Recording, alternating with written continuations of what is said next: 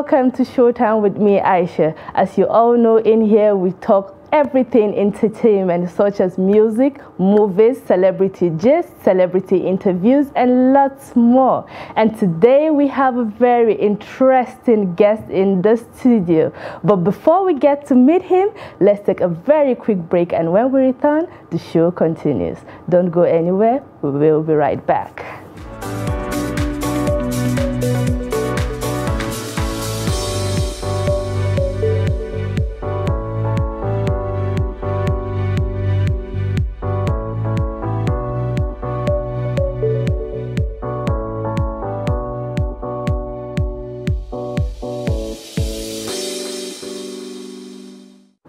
Welcome back, guys. Like I said before the short break, I said we have a very interesting guest in the studio. And guess what? He's no other but the Hausa guy. You're welcome on the show, Hausa guy. Aisha, thank you for having me. Okay. So, viewers, this is Hausa guy. He's a blogger, he's an entertainer, and he's lots more. And you see, I don't know his name, so we get to know him. And it's only fair because he's Hausa guy and he's a blogger, and we'll have to mix between Hausa and English. So today we'll be having what Hausa people call Ingausa. And pardon me because my Hausa is not too fluent, so let's just enjoy the show together. So, you're welcome. Thank you.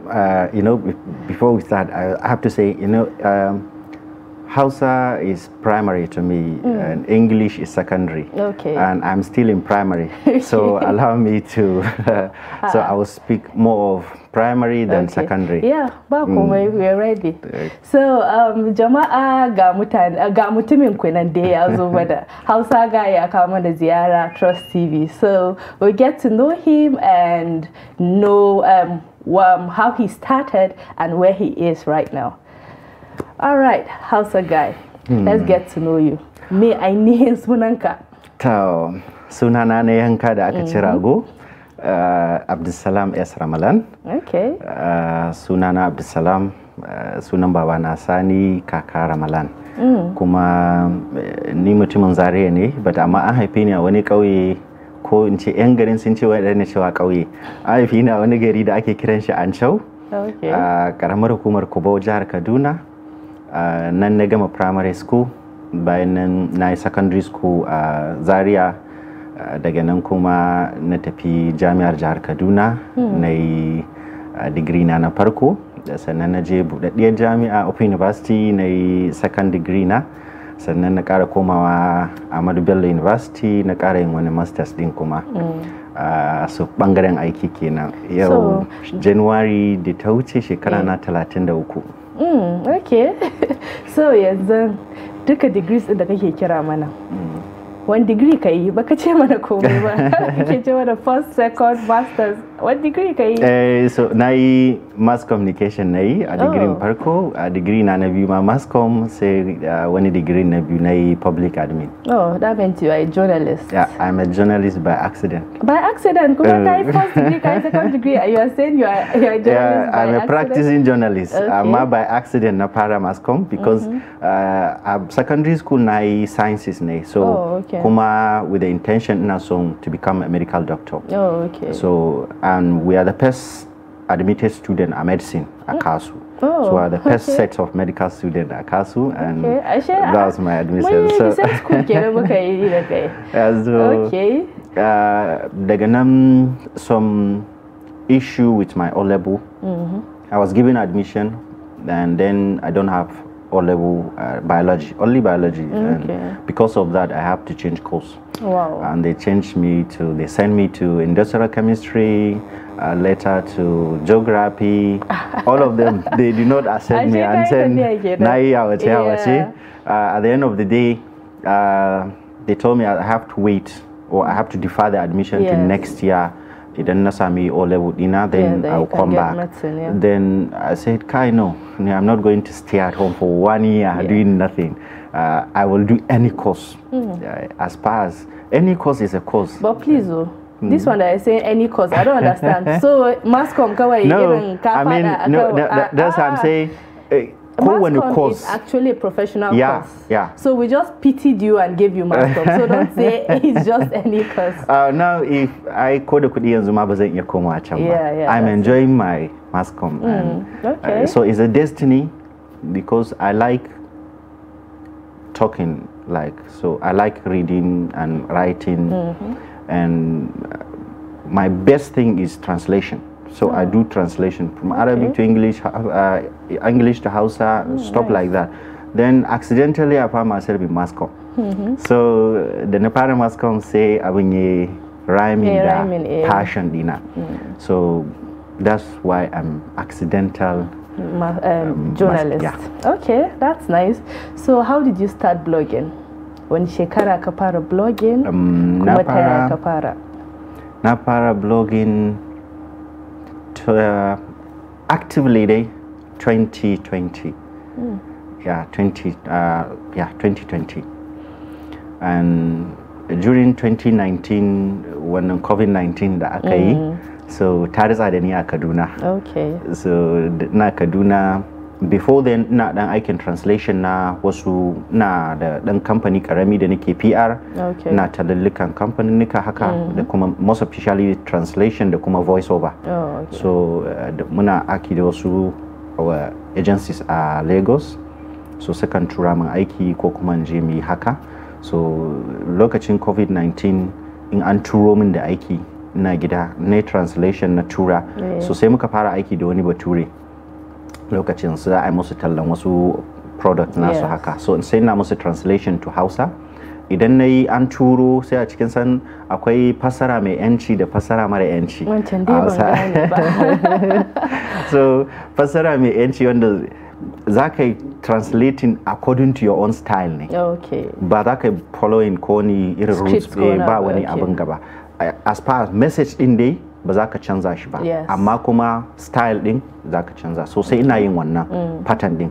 So in na tura, idan suna verifying sai a ce kai this guy is good. So sai baturen wani lokaci muka haɗu da shi sai ke cewa this Hausa guy you are very good.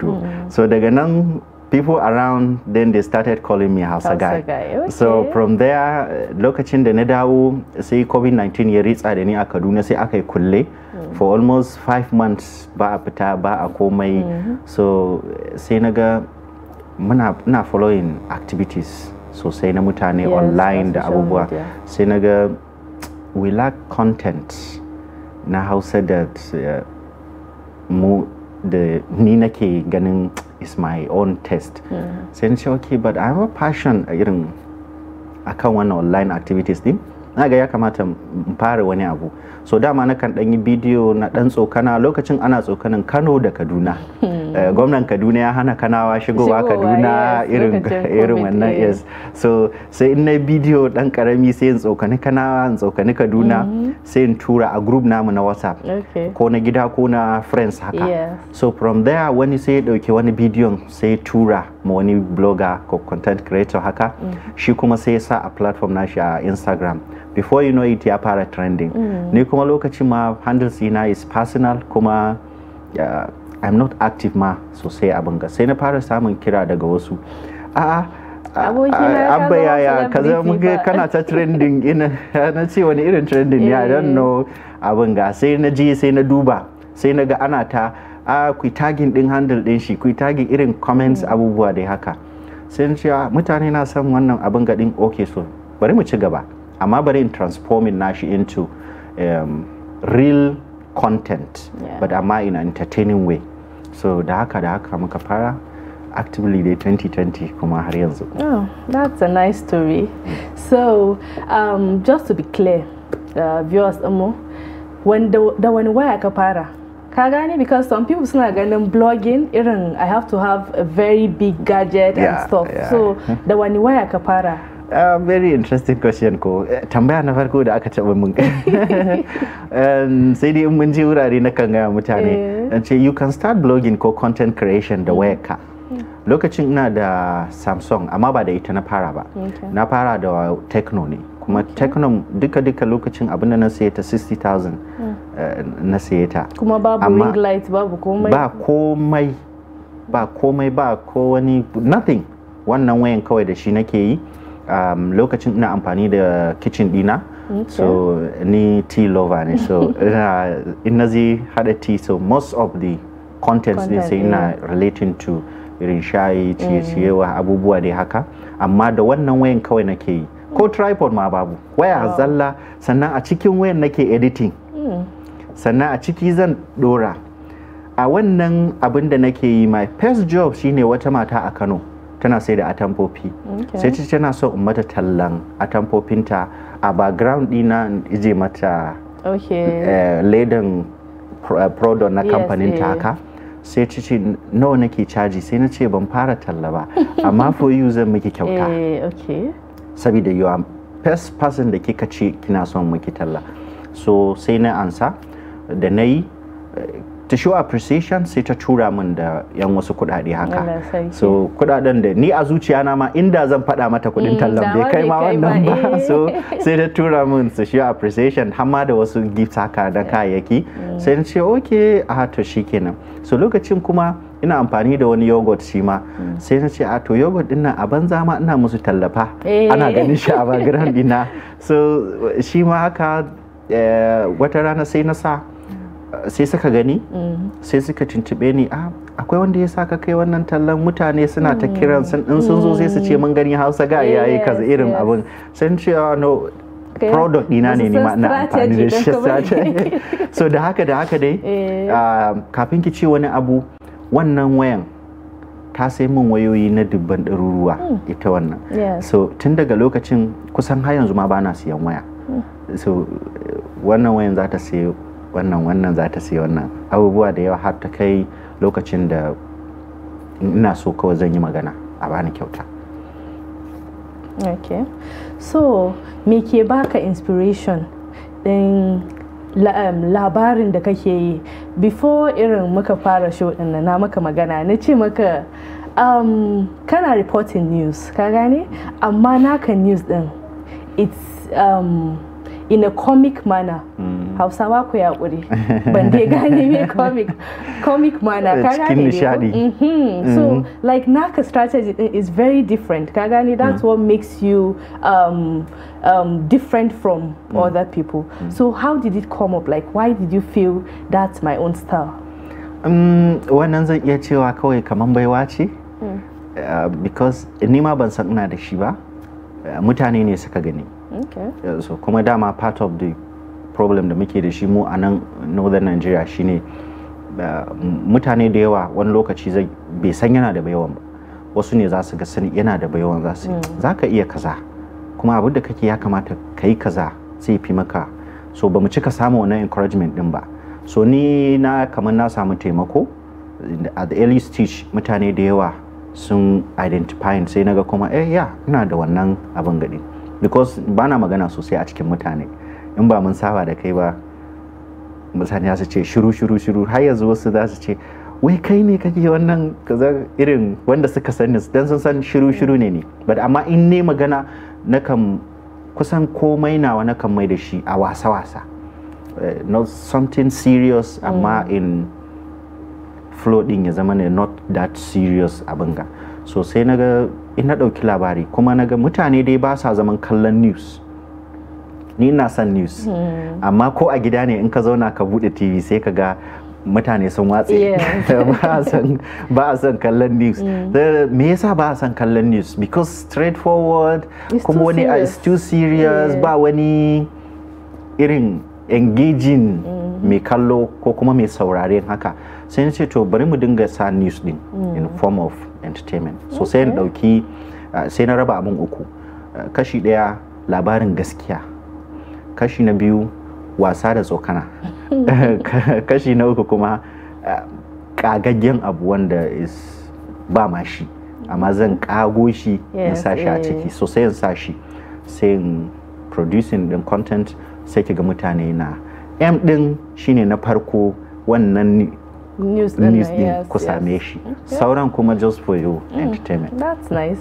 So most lokutan a ce irin ba a ganin ka gane, just your voice haka. If someone listens to your voice, it's as if there is this station, you understand, there's this news station. That it seems like it's as if you are. Is it that you are imitating them, or you are even the same person? You get? It's as if there's a connection. Yes. So is it that you're working for them too, or it's just your own style? Like you picked the whole style from them? No. I pick nothing from anywhere.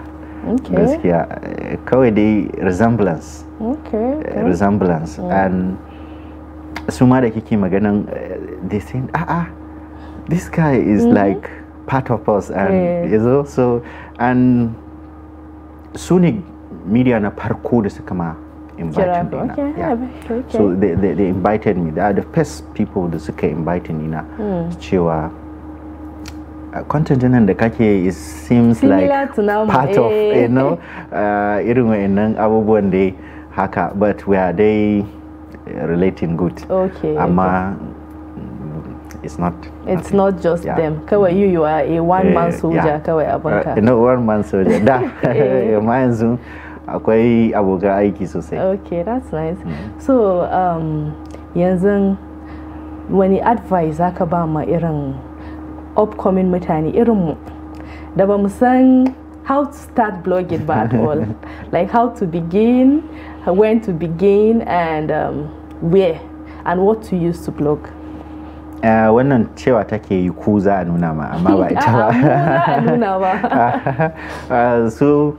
So advice is farko dai passion. Mutum yana son abu. Once kawai abin da na fahimta, kuma da yawan wanda muke interacting da su wanda suka yi nisa sosai a cikin abin gadin shine farko ya zama kana son abin a zuciyarka, because in kana son shi zaka kana jin daɗin yi ko da baka samun ko sisi, because at the beginning mutum ba zai samu ko sisin ba, sai dai locally ne in mutum ya yi sa'a sai ga a tasowan farko mutum ya samu ma abin da yake so financially ko otherwise.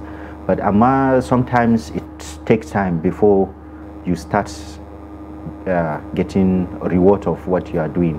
So, but you have the passion, you don't have any problem, because you can continue, no wahala. And that's na farko. Na biyu shine, it depends on area da mutum ya dauka.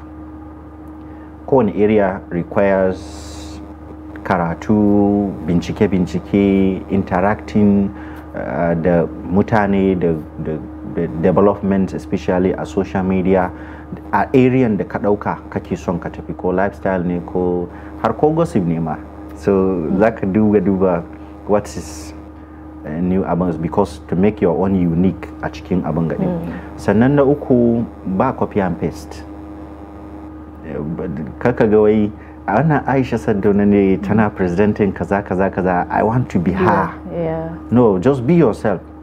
Mutane na son ganin kai waye ba wannan ba. Once serious mutane suka ga kana copying Aisha, just say wannan is not serious. But amma be yourself. Mutane wasu za su ga kai wannan mummuna ne, wannan irin mummuna irin Hausa guy kaza so let's say to but amma with time aka ce wai kuke cewa professionals ko information overload na sa mutum ya zama ana yi kullum tun mutum bai so sai in fara tsaya an gani wai wannan me yake yi haka, gobe kuma sai in ga na fara so, jibi kuma sai in zama fan a cikin abin gani. So wannan abubuwan shi ne be consistent kenan abin da kake faɗa. Okay, that's nice. Kuma ka san recording your content, the editing, the other things behind the scene, ka gane irin abun nan, is it only you kai kadai kake yi, ko dai kai employing dan kai ma ka dan samu dan small company dan ka, ko kai ne wuka, ko kai ne kuma kai ne nama? Da ni ne komai. Yes. Yanzu kuma an girma. Yanzu abubuwan sun yawa, so dole kai scheduling abubuwa to responsibility sharing wasu su taya ka ko ba komai. I can still do, and I'm still doing a lot of things my alone. one thing dama da ka koya akwai wani course da muka yi lokacin muna makaranta online journalism. So lokacin da aka dauke mu wannan course din wanda ya koyar da mu ni I like the course because I like online things. So and sai na matsayi shi in muna magana da shi sai ke ce mun yanzu development idan za a dauke ka aiki a international organization or something like that because shi ya aiki a irin wannan organizations thing, they need to see skills. You can handle camera, you can do editing, you can do the reporting, you can do the writing. So all in one. So abin da ya kara jinjiri ne. So I learn a lot. Kuma mun ci sa'a lokacin muna makaranta muna da old studios na practical sababbin studio, muna da photography, video, editing, studio suits da yawa a department thing. So kuma you are free to go and learn. So at my convenience kawai muna studio anytime ba ma lectures kawai muna studio. Kun ji daɗi before us kenan. Yeah, gaskiya we lokacin asset ɗinmu ne aka buɗe studio dole. So everything is new. Kuma akwai staff ɗin kuma they are willing to teach you everything. So gaskiya a lokacin a wurin na koyi komai. A wurin na koyi camera, a wurin na koyi editing, a wurin na koyi everything. So ko da tun kafin ma in gama lokacin because kafin in gama sai naga ashe mass-com ma harka ce ta kuɗi ma. So I like money. So tun a ciki kafin mu graduating na buɗe company and we started event coverage the video, the one of the editors na wurin. Kuma tun a wurin we started getting some. So a yanzu mutane nawa suke kasanka? Bana daukan aiki, akwai abin da ni ban yadda da yara ba. Abin da yasa shine ban son naga zama yaron wani kafin kai ma ka taso kaman an gama yayin wannan ma abin da kake kokarin ka koya. So sai ban yadda da wai wannan yaro na bane ko wannan yarinya na, abinda ne da shine partner. So baka iya kaza ba kana son mu aiki, so za mu aiki ne a matsayin abokai ba a matsayin yaro mai koyan aiki a wurina, kuma ba a matsayin ma'aikaci na ba da zan abinga. Anything nake is open, zan koya maka in kana son ka koya. One thing da zai kawai shine be on yourself, kar ka ce zaka koye ni. Abinda ka zo koya ka koya abinda skills din, amma be on your own. So sanda duk ka gama koya ka ga ya ishe ka sai mi sallama ka tafi. So haka nake. So ko ina da kusan every state akwai mutanen da muke huda da su. In zan je ko na abu zan iya kiran su ce zan zo wuri kaza ko kuma da Allah a yi je a dauki wuri kaza a yi kaza a kaza a tura min in script din wani lokaci in tura. Za ka iya biya to gani nan ni ma na zama one of your people. So finally, okay, before we go to the final one, yanzu mu da muke son mu fara blogging din nan, ka ba mu peak time din da za mu iya posting da mun san wai the views are going to be massive, ka gane? Ka san an ce akwai time da in kai posting ka san this is it. So just give us the time before we go to the final. For starters akwai lokutan da ya kamata mutum ya dinga, amma wannan ya danganta da wani irin platform kake amfani da shi. Kowane platform akwai prime time nasu, akwai kuma abin ga, sannan kuma akwai dan techniques da mutum zai bi irin na su hashtag din.